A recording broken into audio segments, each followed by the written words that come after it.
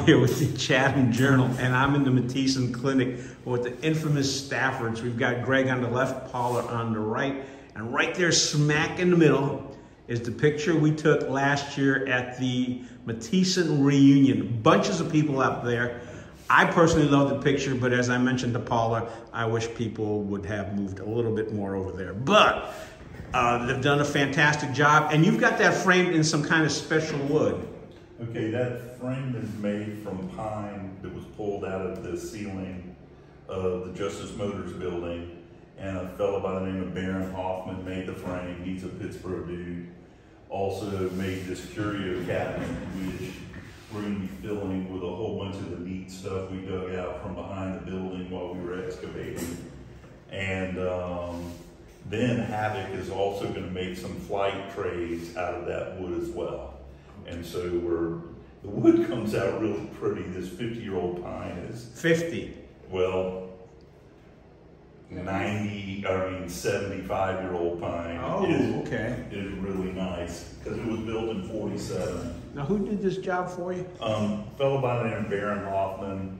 I've just known him from Chapel Hill in Pittsboro since the 80s, early 80s, and he was a cabinet maker then, worked at Lowe's for a while, and now is a cabinet maker again. Okay. Really nice work. So if somebody wants to, they can reach out to Baron for that. But the other thing you need to take a look at is this flooring. It's an interesting looking tile, and actually you had picked that out because it went well with the glass at the entranceway. Yeah, I think they complemented each other well. I was trying to find something that was a little bit old, antique-ish. This building was built in 1948, and so I was trying to find a tile that was close to something that you might have seen in 1948.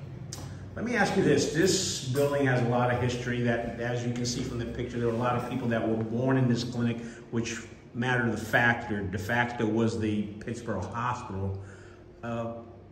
Why did you decide to do what you're doing here, and what's driving you to complete this dream of yours here? Well, I think it was because it was a little bit of an eyesore for the town. And, we always thought this was a beautiful building, and the glass block I've always been drawn to. And then when Greg was, got the space that Havoc and the Mod are in, this building was not available, but we were waiting and hoping that it would become available and we could make it part of the SoCo project. All right, now this project, you're letting Greg manage more of the construction on this project than on the Havoc and the Mod expansion and Doherty's. Absolutely. I've been the person picking colors behind the scenes. Oh, okay. So you don't, are you colorblind? Is that why she's getting to pick the colors? There is. Yeah, look at those socks. No, I'm just kidding. Yeah. So she's actually going to manage the hospital being built. Okay. And so I'll be more doing as I'm told this one than the last. There'll be stricter oversight on this one than there was on the last one. All right. Now you have your first tenant coming in, is that right? Yes. Pittsboro Print Plus. Yeah. Yes. And that's going to be Heather Johnson right over there. Yes. And she's going to be moving in sometime next week or next couple of weeks, I think. Yeah, she's pretty much moved in. Oh, has she? She's also a notary and does business services, and so she'll be here in the front part of the clinic, or I call it the Marlowe. That is the eventual name of the building, and we'll have M-A-R-L-O-W? M-A-R-L-O-W-E, because Catherine Marlowe was the owner of this building last before the Staffords, and so in honor of Catherine, we are going to call this the Marlowe. All right. And the other thing too is, with Heather coming into this space right here, one of the things we did last year was we took that picture, and you've gone ahead, the Staffords have gone ahead, and we've got prints made of those 5 by 10 inch prints. People will be able to come in and pick those up here at the office. They'll need to see Heather up there. And you're working on the honor system. Basically, if your face isn't in that picture, you're not getting one. That's me talking, that's not the Staffords. They would love to give everybody a picture, but hey, there were about 100 people that showed up for that reunion. Yeah, thank you for your patience. We know it took a little while, but we really wanted to have the big picture hung. when you came to pick them up, and Heather's just ready. We're ready for her to open here at the front of the building, and so it's now a good time for people to pick up their print. Now, you were the driving force behind the idea for the reunion, weren't you? Oh, I don't know. I think that was him. Was that you? Yeah, I helped with it. Well, it turned out to be a very successful event because you had a band out there. You had a food truck. People had a great time. We had food catered in. People had a great time and had a chance to reminisce. Right, and you know, one of the things that we didn't think about before it happened, but clearly thought about as it happened, is there's never been a festival around here for people from here. Like, I'm not from here, I'm from Chapel Hill. I moved here in the 90s.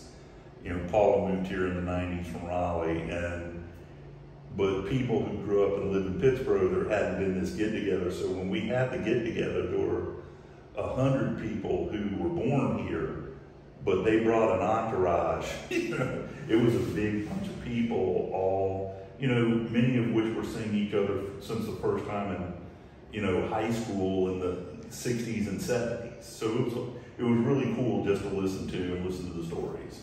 And I love that Shirley Taylor, who I've known since, Now, which one's Shirley? Shirley's right there. Oh, there she is. And I've known her since, I think, 1985.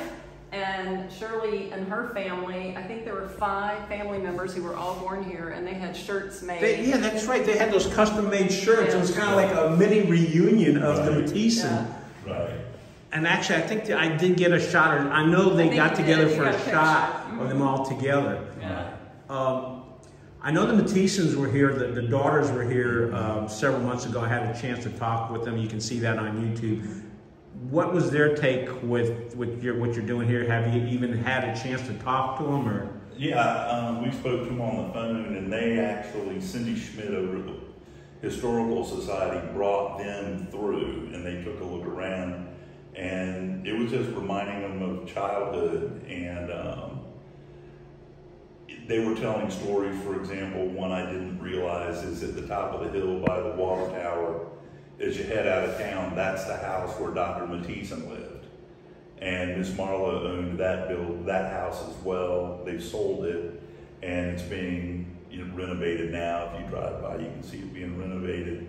But they were happy that it's not being torn down, and we didn't want to tear it down.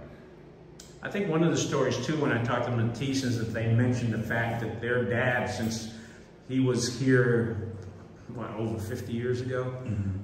Yeah, that's about right. 74. Yeah, some of the payments that he received was literally chickens and livestock and food stuff that people grew because they just didn't have the cash to pay them. Right, and my brother-in-law is a doctor in town now, and I don't know that he's had this, but his old partner was Mike Tyler.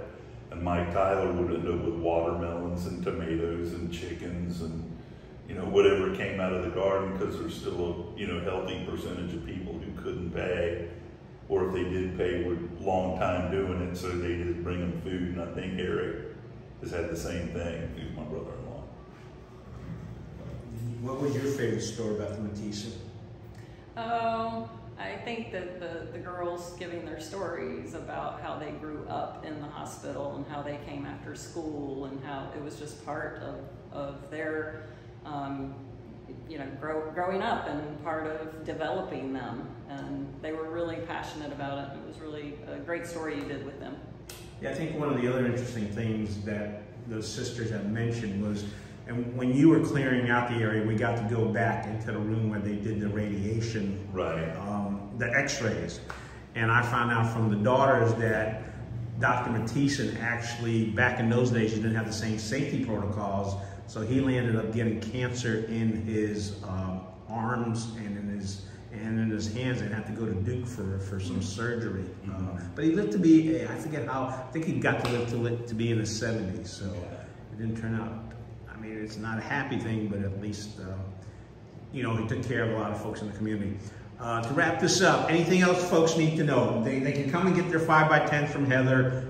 We'll put out an announcement on the Chatham Journal. Stop in and get Heather. You get your 5x10 prints of those. Basically, now over the next year or two, we'll be drawing designs at Taylor Hobbs and his crew will be drawing plans, going back and forth, you know, with the board and everyone doing what they do. And hopefully, you know, in a year or two, we may have, you know. Well, let me ask you this: Can we get like a hint as to what you got going on? You got Heather right here, but then you've got it's two stories in the rooftop. Is that what it is? Right. There's going to ultimately be a restaurant on the top floor. Plus, above that, the elevator will go all the way to the roof, and you'll be able to dine outside. What we're hoping for. We've already had previous discussions with a sushi place or two that we love, and I'll crawl over broken glass to get to if they were to decide to come. And the other is there's a high-end steakhouse. I don't know the people, but that they are a possibility too for the rooftop dining and stuff. I don't know. So there's a chance for sushi or high steak steak. Right, high steak steaks. You know, that's what we need. So you can afford it. You know, you gamble, and if you win, you get a steak. Otherwise, it's cheeseburgers. So. Since I guess Greg's going to implement what your plans are. You kind of gave a general idea. What do you plan to do with the first floor? Is that going to be more office space, or?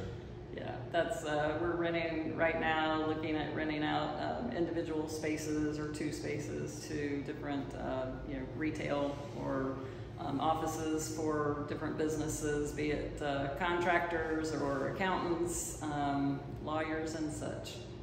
So this is just one part of this total SoCo project. Let's just wrap this up. Is there anything else we need to know about the Mathiesen or the Marlowe building, as you're going to start calling it? We'll say as soon as we figure it out. We're kind of making it up as we go along. So, and again, the town will be the controlling factor, you know, when they sign off on sewer, when they can, you know, all of the things that happen in town. So, and our plans and our signage and all that, the town will sign off on. So right now, it's just the space that we really don't have to do anything to right now. Just a little bit of cleanup from previous ownership. I think you and I have talked about the town manager. Jonathan's the new guy here. Yes. How's he working out so far? I got a man crush on him. He is doing extremely well. He's taking care of some problems in a matter of weeks that we had been trying to get done for years. And I'm not disparaging anyone who was here before. They had tons to do. But, you know, Jonathan's come in, had lots of energy and lots of focus. He's gonna run out of gas. I don't know when it's gonna be, but it's gonna happen. But him, new Randy and Kent are all doing a great job. And we always have to say new Randy and old Randy in Chatham so they know which Randy you're talking about. And, but, you know, again, Jonathan, new Randy and Kent are doing a tremendous job. All right, and let's just wrap it up with how's Havoc and how's the mod and how's Doherty's going? Doherty's accused us of being mean because they had made a bet that they would be open by October. I offered them double or nothing by Christmas, and Donovan replied that I am a meanie and should quit tormenting him. So they're shooting for the end of the year. They're doing the best they can. Havoc and the mod are absolutely living the dream. We never thought this early into the development of Chatham Park that the critical mass of people would be here. We were wrong.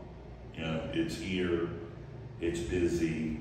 Both owners of Havoc and the mod are quite happy right now with July and January are the kind of worst 2 months of the year for restaurants, and they're really happy with how July has been. And I think that the fall, with how much outdoor space there is with the patio, etc., I think that September and October are going to be huge for them.